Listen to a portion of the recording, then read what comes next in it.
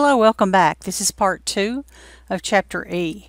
And in this part, what we're going to look at is accuracy and precision. And so when we take these measurements, we have to have a way of telling how good they were. And so that's what we use accuracy and precision for. And then we're also going to take that a little further and do the number of significant figures in a number, and that's how we know how accurate or precise we can be. So accuracy and precision, sometimes people get them a little confused.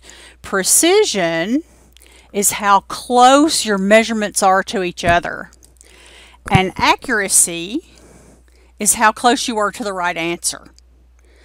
So you can be very precise, as in the case of this little dartboard right here. You can be very precise and get all of your answers very close to each other, but they missed the bullseye by quite a bit, and so they were not very accurate. And you can have good accuracy and good precision if you have them all three together and they are close to the right answer. And then you can have poor accuracy and precision and have them all over the place, which looks a little more like what I do when I throw darts. But you can be precise and not accurate, so that's something you need to remember, because just because you had three answers that were very similar to the same thing, that means that you could have made the same mistake every time. So when we take measurements, there is this level of uncertainty. That is, you know, we're trying to get as close as we can, but sometimes things go wrong, like your instrument is not calibrated correctly, or you didn't look at it quite right. And so that brings in a level of uncertainty to your measurement. And so what we do is we use something called significant figures. And significant figures allow us to show the amount of precision that the measured value is. So for example, I can only be as precise as my least precise measurement. Okay, now one thing to remember is we have something called equalities, and so those are the things that allow us to go from one to another. So we know that there are 2.54 centimeters in 1 inch. When we use those, we consider those to have unlimited significant figures. Okay, and when we count something that's got an unlimited amount of significant figures, it's when we measure something that it's going to have a finite number of significant figures. And so there are some rules that go with this. Don't get all caught up on these. We look at these very carefully at first, but after a while they're going to be kind of second nature. So one thing to remember is if it's not a 0, it's going to be significant. Okay, so in the case of 536, all of those are non-zero numbers. So this means that this answer right here has 3 significant figures in it.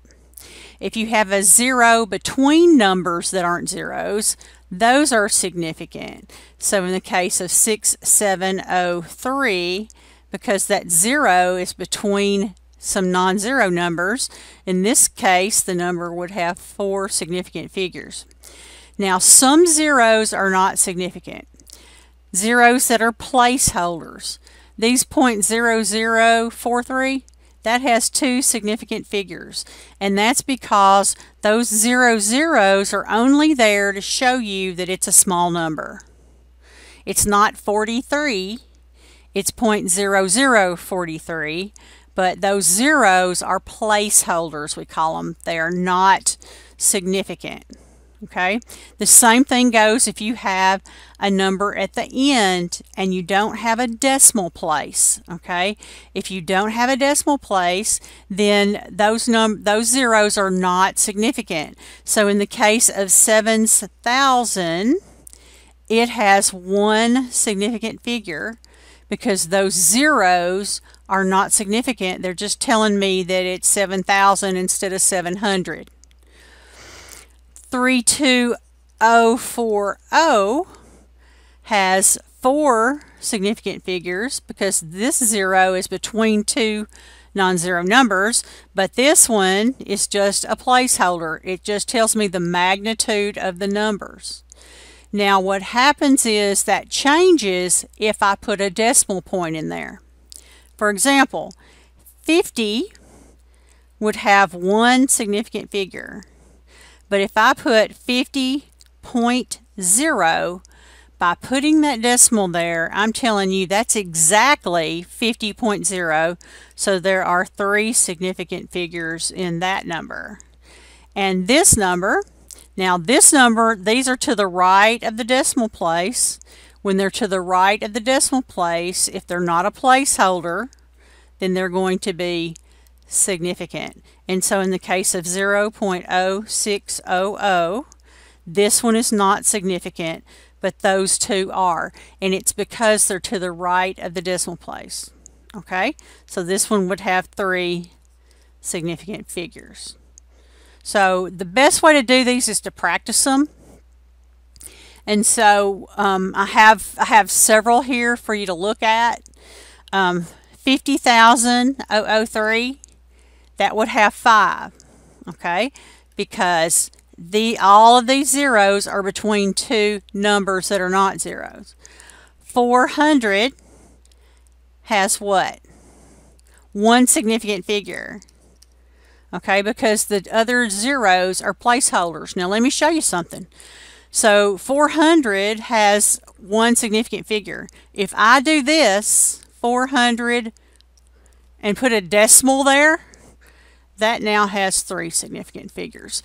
By putting the decimal there, I'm anchoring that and telling you that's exactly 400. All right, let's look at 0.04450. It has 4 significant figures.